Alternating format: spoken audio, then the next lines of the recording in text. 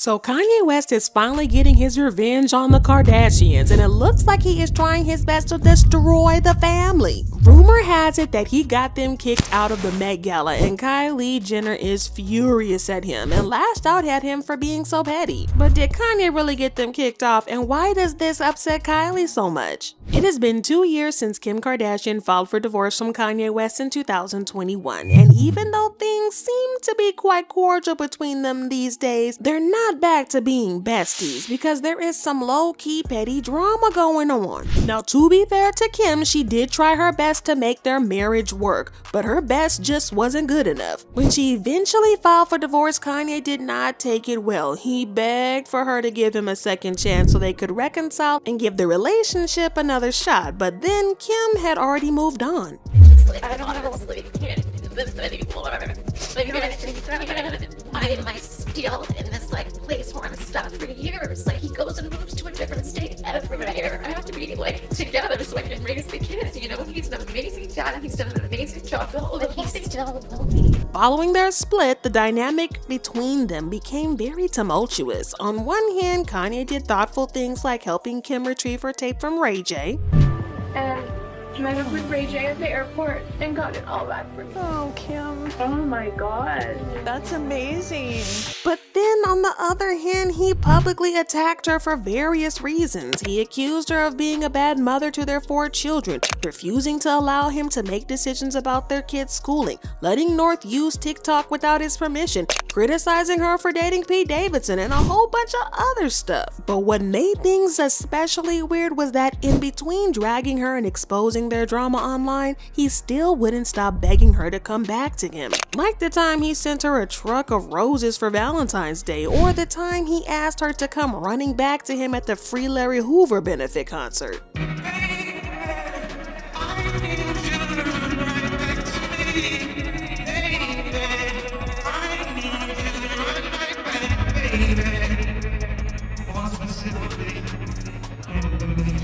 Yes, it's been a very chaotic and messy period, but eventually they were able to resolve their issues. Well, at least on the surface. Their divorce was finalized without any drama a few months ago, and Kanye agreed to paying Kim $200,000 per month in child support for their children, and Kim receiving full ownership of their mansion. Now, Kanye has been silent for the past couple of months because he has kind of turned over a new leaf. He recently tied the knot in a private ceremony with Yeezy architect named Bianca Sensory. He appears to have chilled out a lot because he is no longer attacking Kim like he did last year, and he has been on his best behavior. Now, while he is not attacking Kim publicly, he is still coming for her behind the scenes, and he knows where to make it hurt her. It seems that he hasn't completely let go of the drama, as there are rumors that he might have played a role in Kim's recent snub from the Met Gala guest list. Despite not dragging Kim publicly, it's been speculated that Kanye plotted against her and even went after her entire Kardashian family because,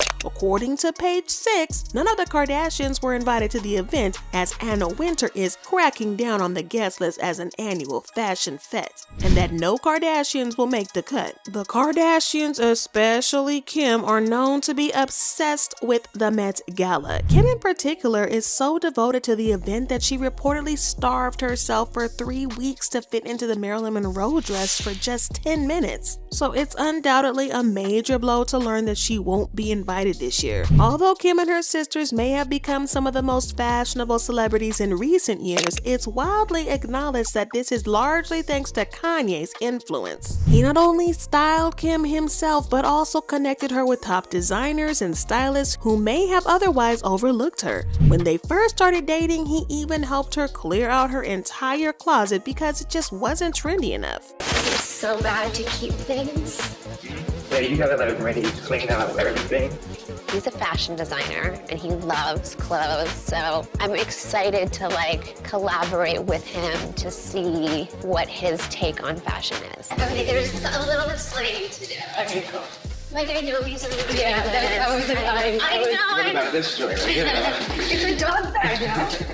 Kim was also the first Kardashian to attend the Met Gala, but not because she was invited. Kanye took her to the 2013 Met Gala as his date, and she was so out of place at the event that she stuck out like a sore thumb. She addressed her awkwardness in a 2019 tweet where she said, "I was Kanye's +1 and so nervous. I didn't know anyone and I'm sure no one wanted me there.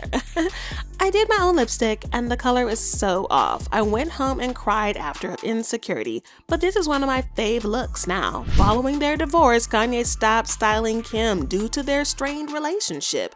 But despite this setback, Kim's fashion game remained strong and she continued to learn from the lessons that Kanye taught her. She also had a team of stylists to support her, but she still felt insecure without Kanye's input. Now, after the split from Kanye, the Kardashians kind of started losing their relevance bit by bit. Of course, it was nothing sudden, but over the years, they have become a little less important, especially in the fashion scene. However, their influence was still strong enough to get them invited to the Met Gala twice, but unfortunately for them, they did not exactly bring their A game, especially at the 2022 Met Gala. Kim caused a lot of drama and controversy with her dress choice for the 2022 event. She opted to wear the iconic dress that Marilyn Monroe wore in 1962 when she sung Happy Birthday to President Kennedy, which is widely regarded as one of the most iconic fashion pieces in history. Kim received a lot of backlash for wearing the dress, which was seen by some as inappropriate. She didn't do herself any favors by revealing that she went on an extreme diet to lose 16 pounds in just 3 weeks, even though she had a duplicate of the dress to wear. This admission only fueled the criticism she faced, and she was slammed for promoting unhealthy weight loss methods. Tell everyone, because see, I know the process it took to get in this. This is Marilyn Monroe's dress, and it's 60 years old. I tried it on and it didn't fit me, and so I looked at them and I said, give me like 3 weeks.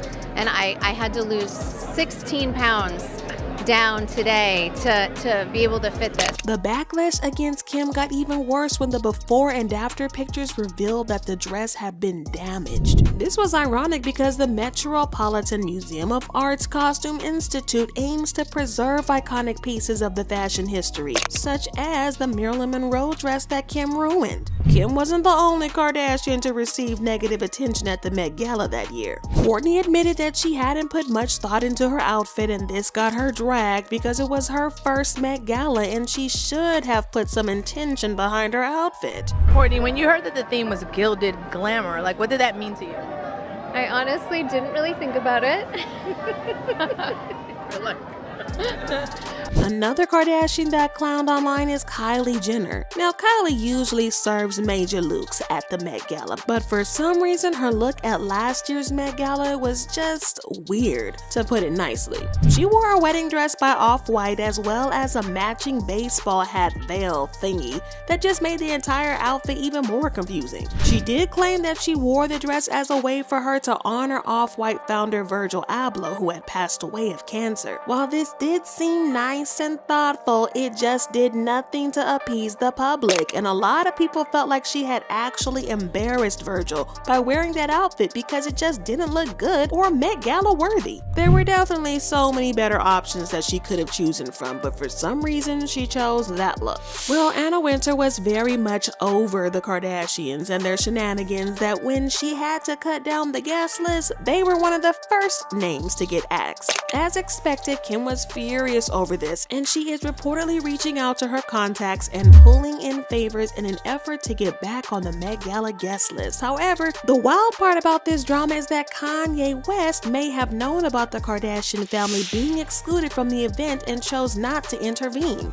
Sources suggest that Kanye no longer considers Kim his responsibility, and despite being on friendly terms with Anna Wintour, he did not try to help her or her sisters get back on the guest list. He apparently feels that if Kim and her sisters are not invited due to his departure from the family, it's not his problem to solve. But Kim is not the only sister who is furious about this, because Kylie is also mad at Kanye for leaving them hanging. She thinks that it was selfish and inconsiderate of him, especially since he knows how much the Met Gala means to them. And all it would have taken was one phone call from him to get them back on the list, but he could not be bothered to do that. Interestingly, a source claimed that Kylie had big plans for this year's Met Gala because she wanted this to be her comeback year after she got dragged for her look last year. She had plans of stealing the show and having all eyes on her, thus earning the respect back of her fans. But now that she isn't getting invited, well, she can kiss her plans goodbye. Now, if Kylie was still dating her baby daddy Travis Scott, she might have managed to tag along with him as his +1, just as Kim did in the 2013 Met Gala with Kanye.